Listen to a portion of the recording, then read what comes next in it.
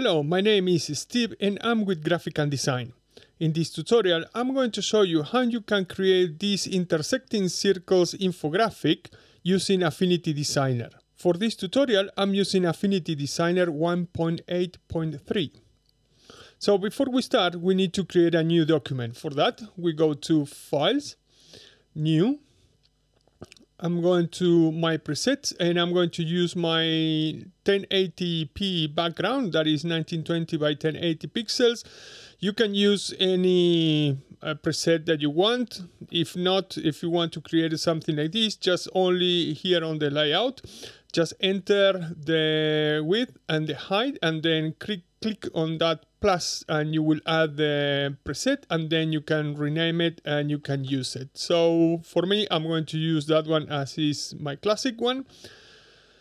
Also, remember, go to View, make sure that you have selected Show Guides, Show Rulers, Show Context Toolbar, and Show Toolbar. Another thing that I want to bring to your attention in this video, something else that I want to comment and to add in this video is that I'm using a new cast key visualizer. So when I press any key, you will see here at the bottom left of the screen the keys that I'm pressing.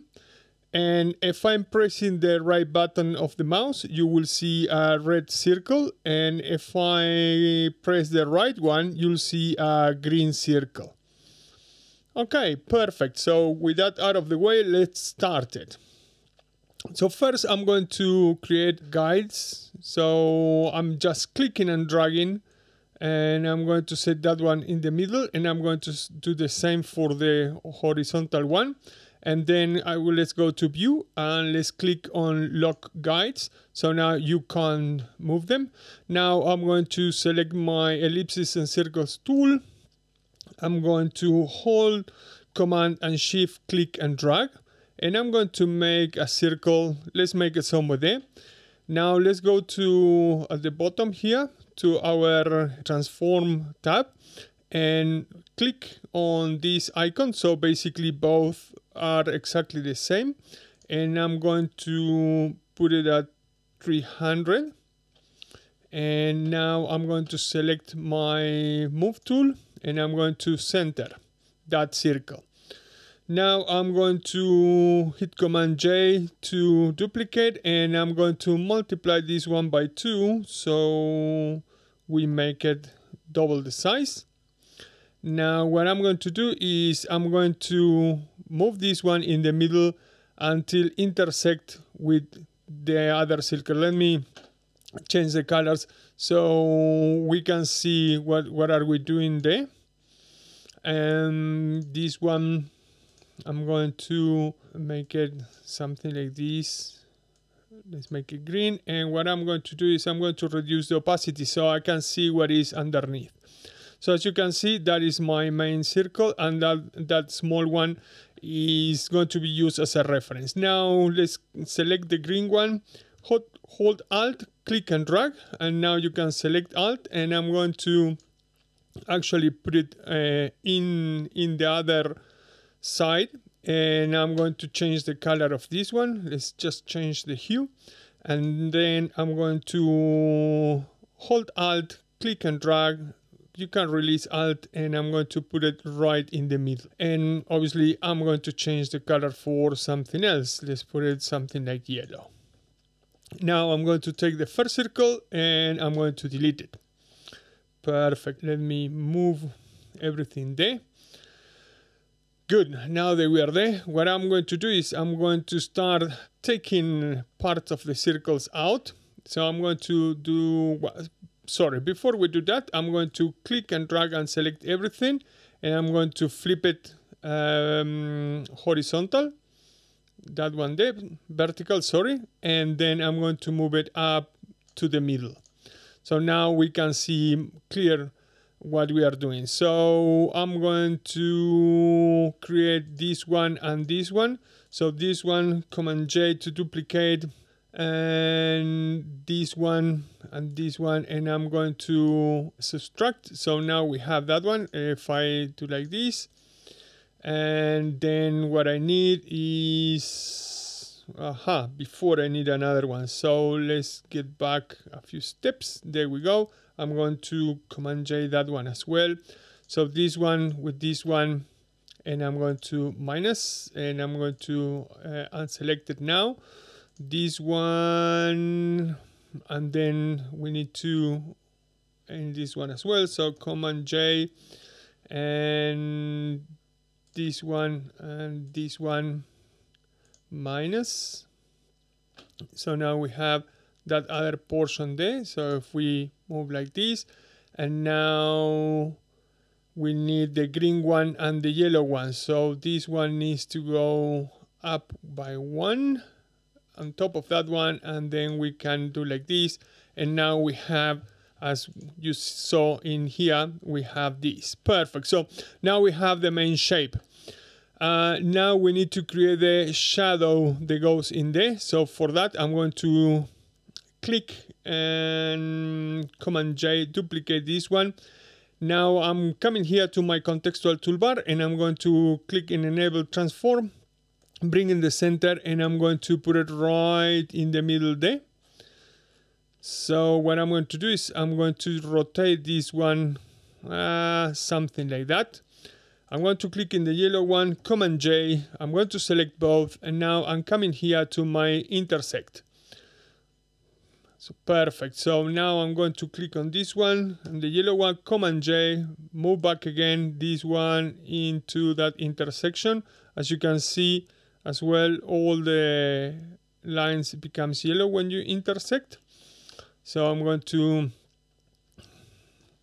take this one and I'm going to move it something like that. I think it should be fine. Sorry. Okay, Command J, this one, I'm going to select, sorry, this one we can move it a little bit more, something like this. I'm going to select those two, back again to intersect. And now the last one is this one. So, sorry, it's this one, Command J, the blue one. Let's move it to there. Let's make sure that we are in the right position. No, you see that one there. Perfect. So I'm going to move it something like a 14 degrees, more or less. It doesn't need to be perfect. I'm going to duplicate this one, select that one, and now we intersect back again.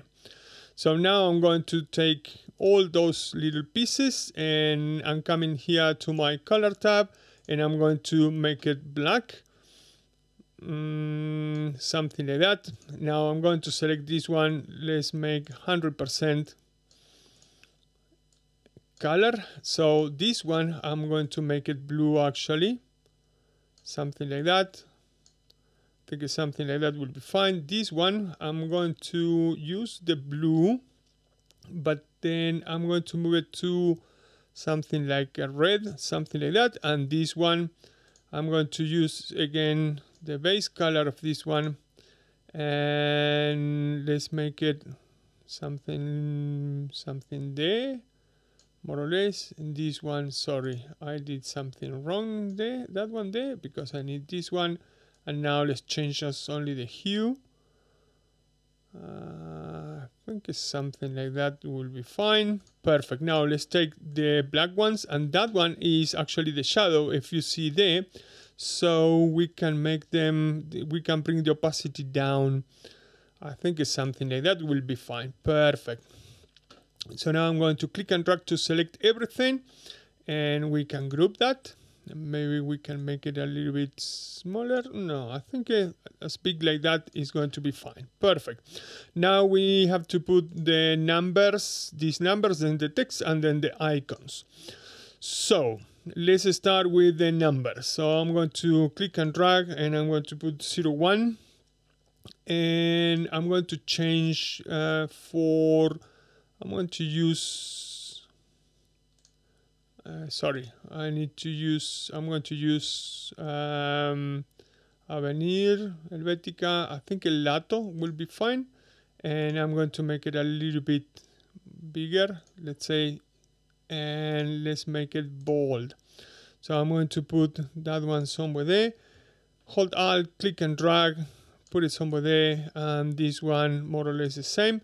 Now double click in the delete 2, and let's do the same in this one, delete 3. Perfect. So now we have the numbers and we need the text. For that one, let's go to our tools. Let's click and select frame text. So I'm going to do something like this for now. And what I'm going to do is right click, insert filler. And what I'm going to do, let's use Helvetica. I like that one actually a lot. I think it's 6 points will be fine. Let's go back again. Helvetica.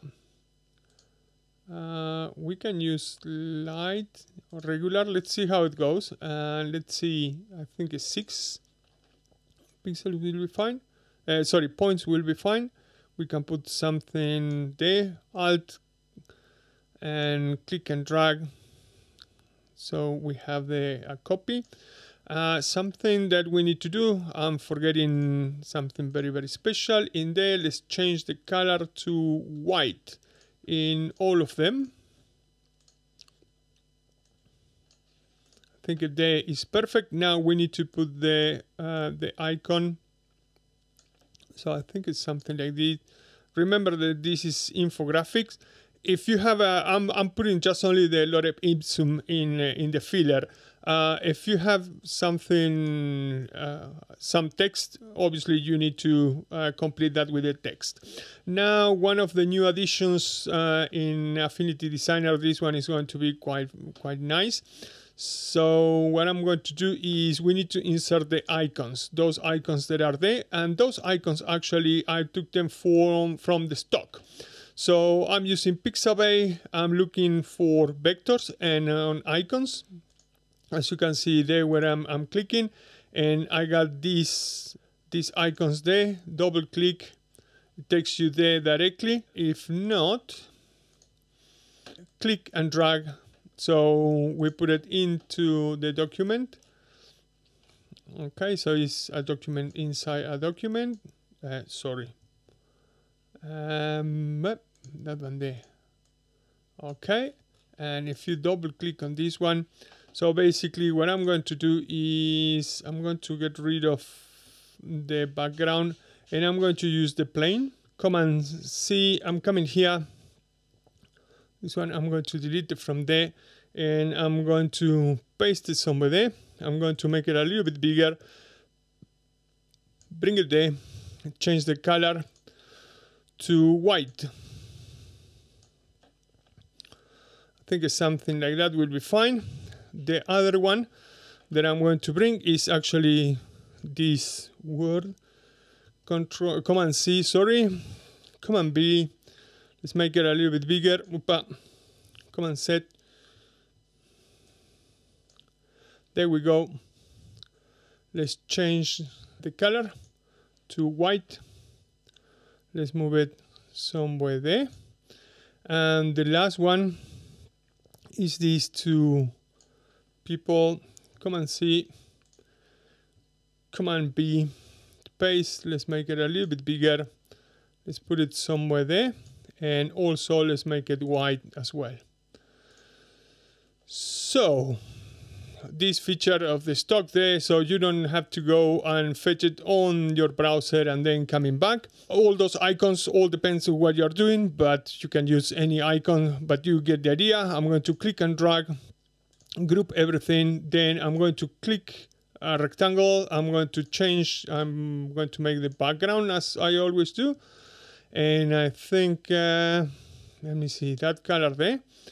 And let's go to color and let's make it a little bit lighter and maybe a little bit more greenish and less saturated, something like that. I like it like that. Perfect. So layers there and this one, so we cannot select it. Command 0 and fantastic. I think that's it for this video. I hope you like it. If you did, please remember to subscribe, give the thumbs up, hit the notification bell, and please leave any comment in the section down below. Thank you very much for watching, and like always, I'm seeing you in the next video.